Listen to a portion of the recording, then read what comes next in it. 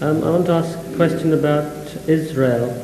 I'm wondering what the Quran has to say, if anything, about the modern existence of Israel and what future directions. Pardon? I'm wondering what will happen in the future if the Quran or if there's any hadith which points to the development of the situation in the Middle East. In the Middle East? Yes.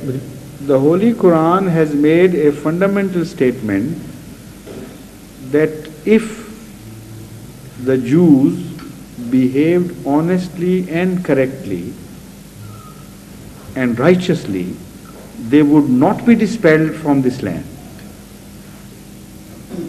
And if others, whoever they are, continue to behave erroneously and would not submit to the will of God and frame their lives according to the dictates of the Holy Quran, then they would not inherit that land. So there are two conditions. Number one, if Jews continue to behave, suppose the Jews behave righteously and they're honestly and with justice, then they would not be expelled from this land. But they are not behaving like this, as we understand. God knows better, but to all available knowledge, according to the all available knowledge, we can say that Jews are behaving wrongfully, they are being cruel to others, and they are extending themselves beyond their original rights, and they have forgotten all norms of justice. So the possibility of their being expelled opens up. But it's not enough. There is another condition laid out. If Muslims also behave wrongfully and do not act according to the dictates of the Quran, then they will not inherit that land.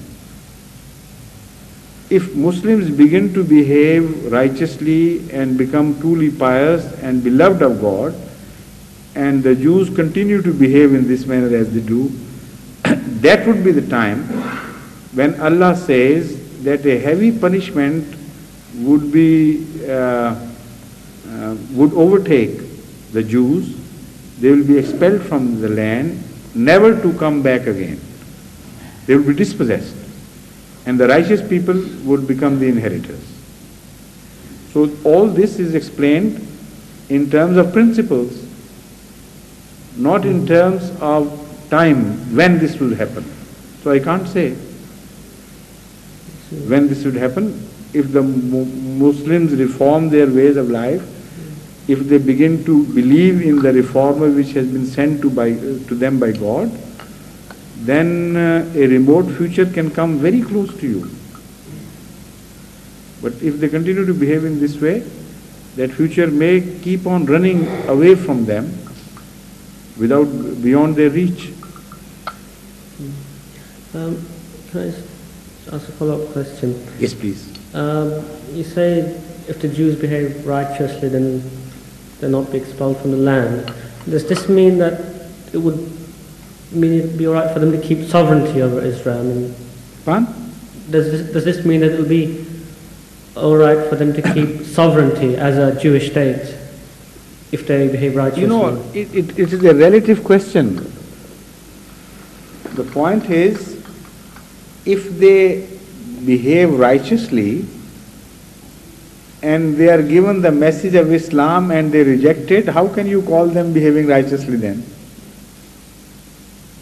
To behave righteously is a very wide term, which I used in principle in a small, apparently it's a small term, but it is very wide in application. If somebody is righteous-minded, Ibadiyus Salihun is the word used by the Holy Quran. If somebody is a servant of God who is righteous, if he is conveyed a message from God and is given the opportunity to understand it and he rejects it, he can't be called a righteous person. So essentially, for the Jews it is important ultimately to become Muslims, to continue to have their hold on these lands. What is preventing them from being expelled is only the failure of the Muslims to become righteous. In reality, it comes to this, in fact. Thank you. Yes. This is the announcement. Mr. Kareem Tahir may be allowed to leave as his young son is awakened. I see, whenever your son awakes, you leave your business and rush back home. He's not with his son, he is alone. Beg your pardon? He's not with my wife, he is alone in another house. So. I see. This.